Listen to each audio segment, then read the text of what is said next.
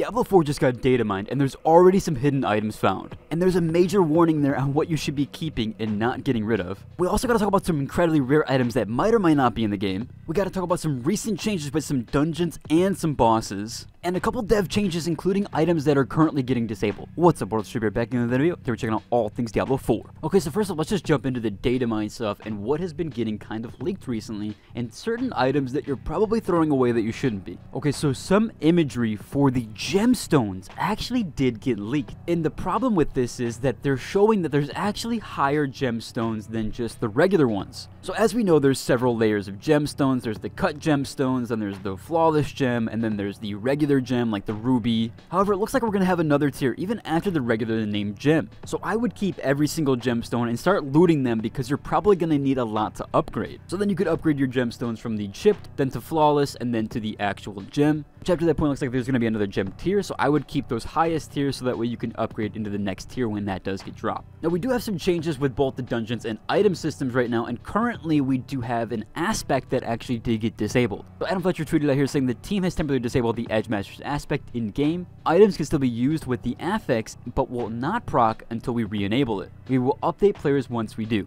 So if you are using the Edge Masters aspect right now, I'd maybe imprint something else off of it and put something else on. Now we did also have a new client patch yesterday, but it seems like we keep getting a ton of builds. We had 1 on the 2nd, we had 2 on the 5th, 1 on the 4th, and 2 on the 8th. There was a couple of checkpoint errors that they just fixed recently, and there was also some various stability and bug fixes. However, I will say for PC, I don't know about you guys, but I usually don't crash for games, not quite often. Although fairly recently with a lot of the new AAA titles, I have been kind of crashing. I think on maybe Hogwarts Legacy I did a few times. However, that was after the stability patches, and I don't think I crashed after that point. However, with Diablo 4, my game has been crashing constantly. My CPU temps are actually pretty high for some reason, as well as my GPU temps has been really high on this game. I might lower some settings, but yeah, I've crashed quite often on this game that I'm surprised is happening. Wondering what's happening to you guys. As I said, typically I'm the one that doesn't crash in my group of friends, or when I'm playing with people, or when people are in chat talking about crashes. I'm usually the one that never has a crash on my system,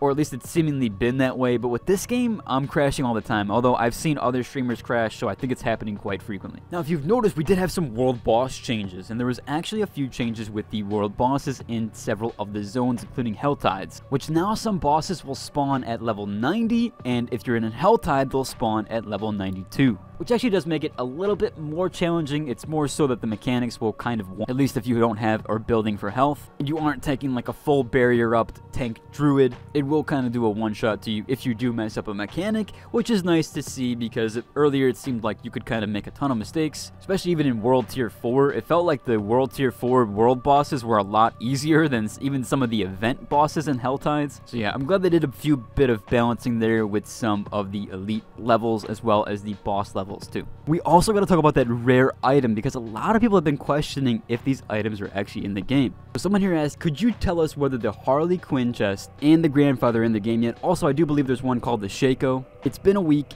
and I haven't seen a single drop of these for anyone. And Adam Fletcher responded here saying they actually are. And the rumor is that you need to be either level 100 or near level 100 in order for these to drop, and on tier 4. Some people think it might just be a Lilith drop. However, I think we do have a drop that was just seemingly in the open world. And we do actually have a Korean screenshot here from somebody in Korea that showcases that they do actually have it. So it's either incredibly rare to get one of these 3 items or more, or seemingly you have to meet the requirements of level 100, which would kind of make sense as not a lot of people are level 100 right now, and most people are kind of still leveling. Granted, this guy did get it at level 98 seemingly, so maybe it is just being close to level 100 or in the 90s. But it is pretty odd if only one person from a completely different country is the only person to get it, and nobody has any other version or anybody showcased anything. It's kind of insane to think how rare that is, that not a single person can post a different image of them actually looting this item. Now, there was an AMA with Riker on the subreddit. Most of the questions are about his career and things like that, which is kind of cool, but I don't think I should cover that because it's kind of this guy's thing,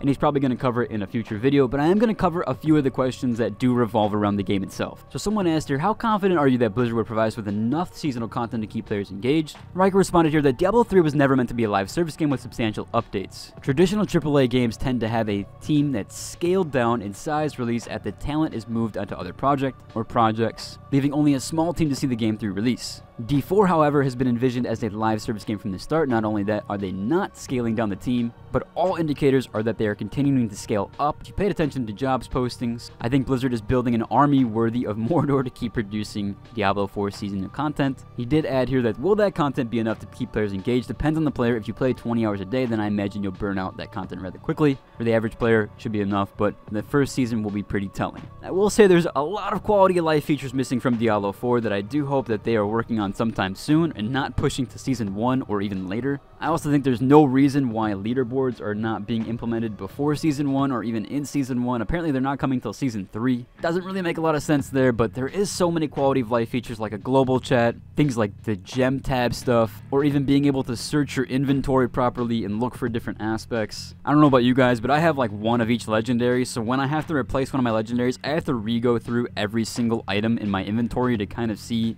exactly which aspect that is from the previous mod that I want to replace on this gear slot. So yeah, I hope they add like a search function or at least kind of like a sort function with that, because it's getting kind of quite ridiculous having to sort through the storage. At a certain point, I'm just going to start getting rid of like almost every single legendary just so that way I don't have to search through 100 different items every single time. We do actually have a resource material guide here in case you needed help trying to find and discover things, or at least where the materials will drop. However, you can hover over the materials and it will tell you where they drop. But someone on the subreddit named That Jumpy Jumps actually did create a guide for materials that discloses basically all of them and where they drop. So I'll showcase that here, and I'll also leave a link below in the description so you can kind of check that out if you kind of want to have that on the side. I know for me, I have the Helltide maps up always for the mystery chests, and I also always have the event map up as well. That way I'm constantly finding the events, and yeah, Helltides are really, really good to farm right now, especially for the mats and materials that you get from them. Also to note that Kripparrian had a pretty good video on resist are basically useless. And yeah, I was watching his stream and he did a lot of testing, and resist, you shouldn't be taking any resistance stuff, at least not at the moment, as they don't really add anything.